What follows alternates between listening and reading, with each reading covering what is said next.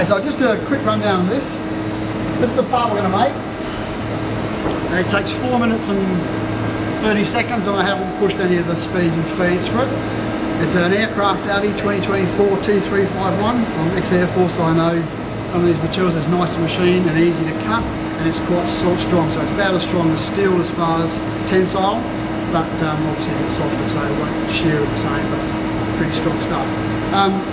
This takes a couple of minutes to do, as I say. In a conventional workshop, without this multi-spindle, multi-axis machine, you'd have to go and maybe turn all this side of it in the lathe, put the hole in it, another machine, milling machine on the side, and then contour this around the mill, and then you still got the shampoo and finish on the other side. So 3 processes maybe, or you could do it on the mill depending on what you're doing on. So the setup time is triple, I guess, in a way. This will do the whole thing in turned on this side. You've got a main spindle and a sub spindle.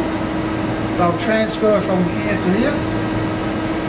Live tooling, so the tooling will spin as well if you have a tool that's got an option on it. These are fixed tools, the lathe, fixed tool here. These ones will turn, and they're in 2 orientations. This machine was about $300,000 to buy when we got it. We got a little bit cheaper because of the Australian dollar, but bottom line is, there's an example of a machine like this at a place called Dinky Dye Tooling down south. They have a $1 million machine, it's a few years old now. It's got dual spindle, dual turret. So one of these is attacking this side, one of these is attacking the other side. It's got live tooling that swings, so this will go from here to here in several orientations. It's got a few different tool setters to do all these different settings.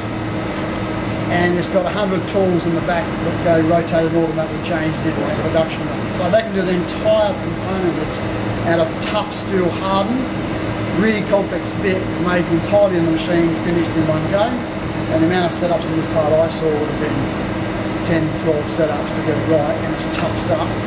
And does it all in one go. 100 tools are about $1,000 for the holder. Depending on whatever, plus the tooling you got, so you've got $100,000 worth of tools probably in the back as well. But impressive stuff. But I guess what's going on with those things is lots of stuff going on, lots of things to go wrong, lots of attention to detail. The program I'm going to run is a mixture of, I output this on SolidWorks, so I designed this on a SolidWorks ex-cyclist, used to make my own sprockets for racing. Bit of a pet project, so I got a design to open SolidWorks to load all the data on a spreadsheet into it and got all the tooth form dead right off the tooth form specs out of our Bible for machining, and just did this on SolidWorks. Imported that into a CAM package and put a toolpath over it. Which CAM package? Master CAM X4 or 9.1, I think I was using this one. And then I did a bit of my own program writing, longhand to do some other bits and pieces. So it's a mixture of my skills and software, I guess. So when we get to the tooth form here, on a mill we'll be contouring like this. On this machine, this spindles can be used for milling purposes as well, so the machine can be put into milling mode to accommodate these tools. This can be locked if I want to, or it can be put into a rotary table where it'll be turning at a certain angle as per what you're machining. In that case, this will be sitting like so, the tool will come in, and this will go plunging in and out, so different diameters as this angle changes. And when we go through that, you'll see there's X and C. C is the axis here, and you'll see it going thousands of code going past very, very fast. It also speeds the feed rate up and slows it down depending on you're a large way out, because this is a large surface to cover. The smaller it gets, this is shorter distance, so change the feed to accommodate that to do our surface speed. There's the item. You can take one of these with. I've got only a few. You can't all have one, but you know, grab one. How long is the course to learn how to use one of these? That trade behind you probably would be good to get all the basics on that side. Not very hard to pick up. Feed rate, rapid, and override the feed rate. Rapid travel? It'll move, it'll just slide. So this is programmed for parameter. The rapid travels are when it's not actually machining, it's just moving around. It could be if I get it wrong. Oh, yeah. Yeah. I don't but want normally to that's what it thinks. So if the first person that crashed this was a comment made when we first looked at this machine, and this is the one I know more than anyone else basically, because I teach it and that, just from having access to it, is I don't want my name engraved on here as the first person to crash it. So the first thing we got is like, who's going to be responsible? It's not going to be me, I tell you, I'll be very safe. Yep. but I use it more often, so the likelihood is probably right.